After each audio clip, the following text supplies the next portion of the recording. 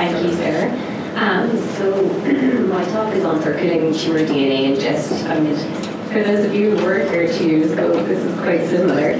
But I have added in some new data. It's not my data. I would like to share the data that I am currently working on, and I'm presenting it at ASCO, so it's just not ready just yet, but we can potentially talk a little bit about it. So what are the objectives of this talk?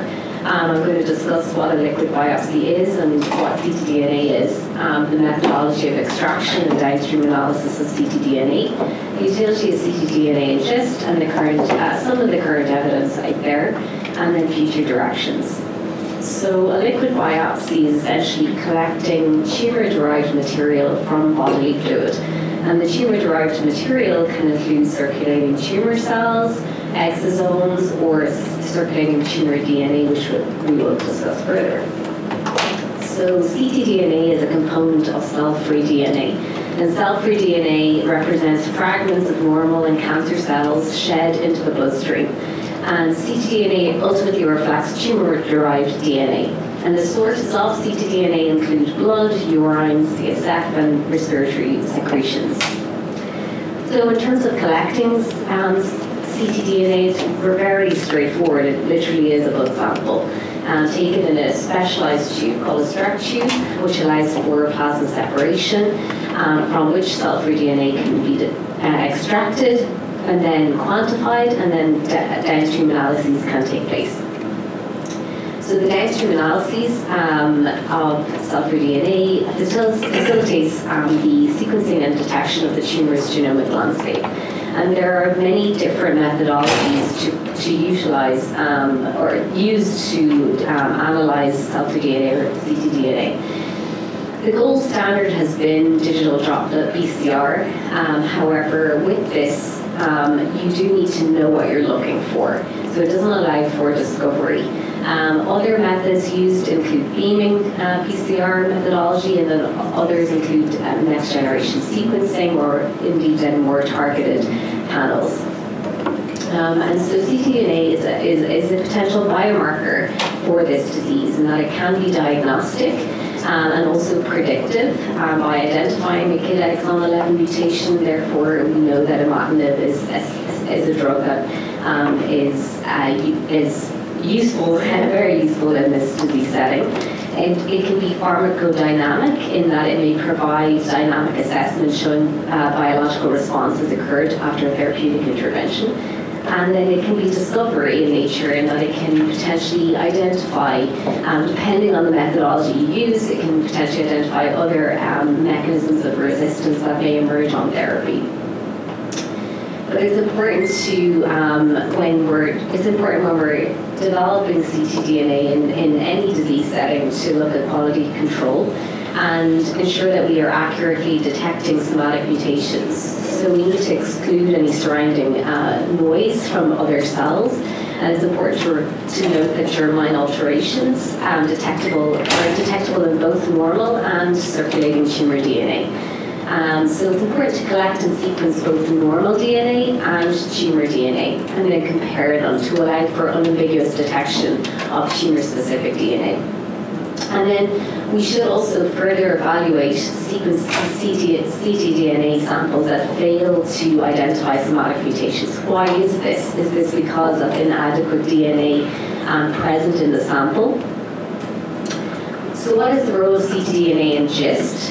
So in the localized disease setting, I think it has a role to play here in potentially helping with therapeutic selection, and also potentially detection of recurrence, minimal residual disease. However, I think this is the most difficult area we will find to be able to utilize ctDNA, because I think our detection levels may not be, they're not there yet, and I think that this therefore is one of the, although it has great merit, it will be challenging in the future. In the metastatic disease setting, ctDNA can again allow for therapeutic selection by showing us the genomic profile of the tumor. It can potentially allow us to monitor therapeutic response, And then in the refractory disease setting, it allows for detecting mechanisms of resistance that emerge on therapy, and therefore facilitating timely changes in our therapy.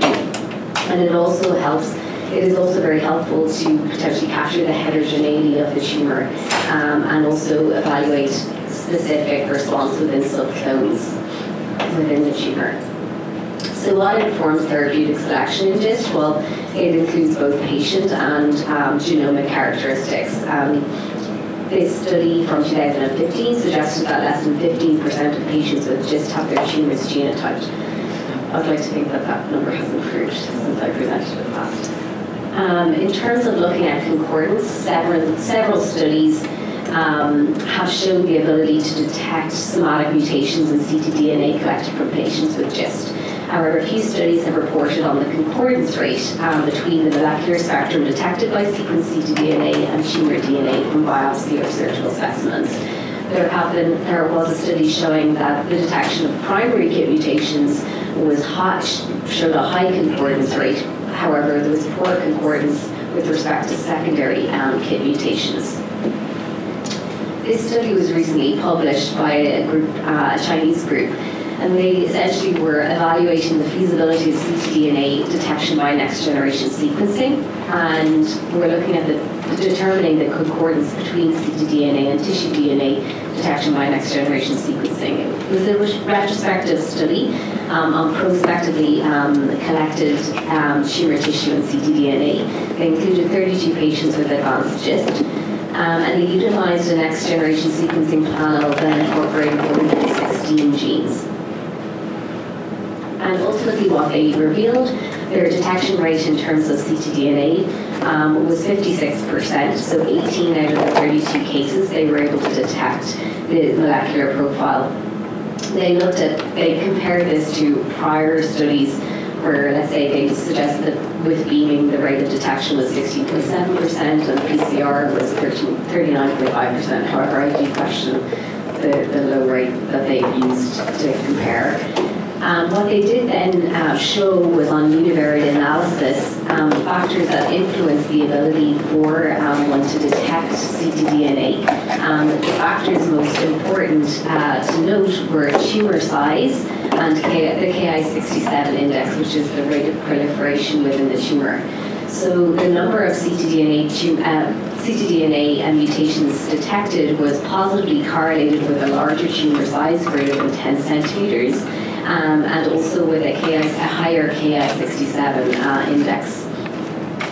In regards to concordance, they showed that the concordance rate was 72%, and this, by statistical analysis, was a moderate concordance rate. And again, they showed that concordance was higher in patients who had larger tumors, greater than 10 centimeters, and with a higher Ki-67 index, greater than 5%. So looking at monitoring the response to therapy utilizing ctDNA, currently what we have is radiological methods that we utilize in our clinical trials to look at the response to therapy, including RECIST, TROY, and PERSIST. And they're all, many times we utilize many of these together, but none of them are perfect by any means.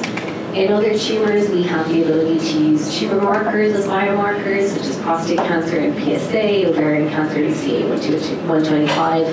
However, many cancer types don't have a different serum biomarker to use, like GIST. So monitoring response to therapy utilizing ctDNA, and just what are the advantages of this? It has a short half-life, high specificity, and it's accurate. The setting, in the neoadjuvant setting, one could assess response to imatinib and potentially determine the optimal time to resection. In the metastatic setting, it could facilitate treatment changes in a timely fashion. So with regards to monitoring response to therapy, prospective studies have shown that changes in levels of mutational burden detected by sequenced ctDNA just has been shown to correlate with, again, tumor volume and response to treatment, in that lower levels correlate with response to treatment. Suzanne George presented at ESMO in 2018 She reported on the ctDNA analyses performed in the Navigator trial with respect to the PDGFR-alpha D842V mutant group who had received avapritinib in this study. And I think this was quite a good presentation, and it shows something quite important for us to know. Firstly, the majority of patients, the ctDNA levels fell below the limit of detection after 2 months. And as we know, the majority of patients responded to therapy, and we would expect this. But what was important to note was that lower baseline ctDNA levels were predictive of prolonged progression-free survival, whereas large reductions in ctDNA on treatment were associated with high baseline ctDNA, but were not predictive of prolonged progression-free survival. So it was actually the baseline ctDNA level that gave the most information regarding how patients did. So I think intuitively you would think that obviously you would think that a large reduction in ctDNA level would be also important in terms of how people would do on therapy. So I think it just shows us that we have a lot more to learn about utilizing this methodology in this disease. Also, with regards to this study, as I showed earlier, ctDNA was able to be used to stratify patients who did well versus those who did not. And here it was able to show that patients responding were more likely to be negative for KIT exon 13 and 14 mutations. In terms of detection of resistance to therapy, so in GIST, when we biopsy at diagnosis, we'll likely identify the dominant molecular clone present at the time.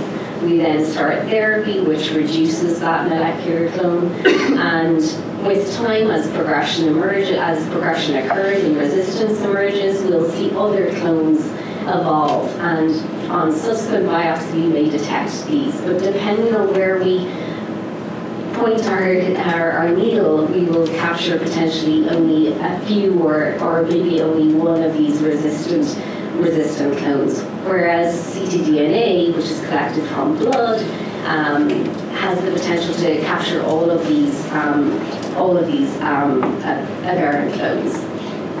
And so this graph is just reflecting a case of a patient who had a gastric GIST, was treated with adjuvant imatinib, and then unfortunately developed recurrence after 3 years on imatinib, at which time they went on to Sutent followed by regorafenib. Their baseline tumor tissue was analyzed using next-generation sequencing and identified a number of mutations, including the dominant PDGFR-alpha exon 14 mutation. And then with time, we assessed ctDNA, or we collected ctDNA, and at the time of progression on regorafenib, we were able to see the emergence of a new resistant mutation in PDGFR-alpha exon 18. So showing the ability of ctDNA to capture resistant mutations and discover, and essentially be a discovery tool as well. And I think if we at that time, I think if we were aware of what we have available today, we might consider utilizing avapritinib if it was available. So in terms of tumor heterogeneity, just as I've explained, it is a disease where we see tumor heterogeneity not only perhaps within a single lesion. It can be within, obviously many different sites of metastasis have different, will display different genomic profiles, and even within an isolated metastasis.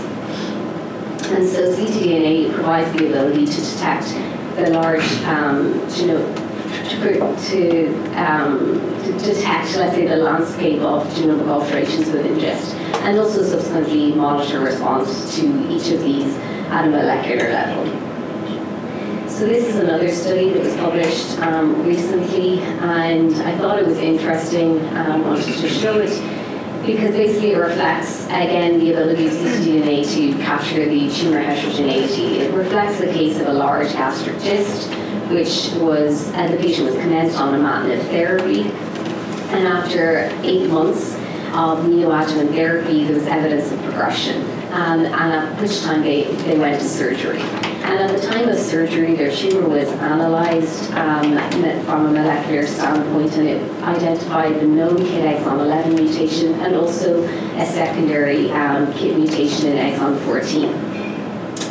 However, at the time, ctDNA was also collected, and this not only showed those 2 mutations, but it also showed 3 further mutations in KIT exon 17 and 18. And the researchers went back to the surgical specimen. They ultimately divided it up into 10 different samples and re-sequenced them. And by doing that, they were able to identify the spectrum of molecular changes that were evident in the ctDNA sample. So I'm going to wrap up soon, but a few things just to take into consideration when we're developing this tool for utilizing and just some things to think about. So what clinical factors influence tumor shedding and the ability to detect ctDNA? Does the site of disease, do the sites of disease present make a difference?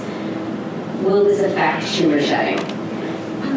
Whether or not the primary tumor is present or not, does that make a difference? The clinical status of the disease, if it was progressing, you're more likely to capture ctDNA.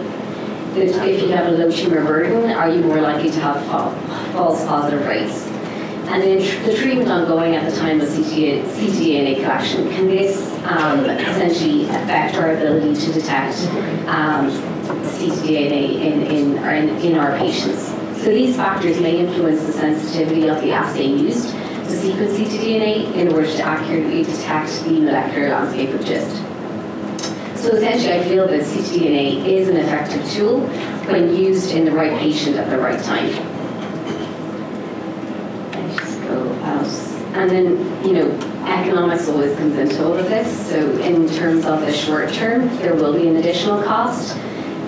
Developing the methodology to extract ctDNA, the expertise and the sequencing technology, but in the long term will likely be cost saving in that it will replace invasive tissue biopsies, potentially become a companion diagnostic test, and therefore optimize therapeutic selection and minimize the use of ineffective therapies in our patients, and then allow for better selection of patients requiring potentially adjuvant therapy. So in conclusion, ctDNA has the potential to be a blood biomarker of clinical and molecular behavior in GIST. Sequencing technology is evolving and hopefully will continue to evolve to allow us to identify the optimal, most sensitive assay to use. And then routine collection of ctDNA in prospective clinical trials in GIST is necessary to move forward and advance this technology, and thankfully we are seeing that in the most recent trials that have been conducted. And then integration of ctDNA into clinical trial design is important. It allows us, we need to determine the concordance rate between detection of the molecular spectrum and GIST utilizing ctDNA versus tumor tissue. Develop sequence ctDNA as a companion diagnostic tool. Utilize it as a complementary method to determine response in our studies, and guide therapeutic selection in a more efficient manner. Describe the plasticity of GIST cells during the metastatic process, identify future other mechanisms of resistance potentially, and then tracking tumor-specific subclones and looking at, again, the molecular basis of response. And then identify novel therapeutic strategies ultimately to overcome these resistant mechanisms. Thank you.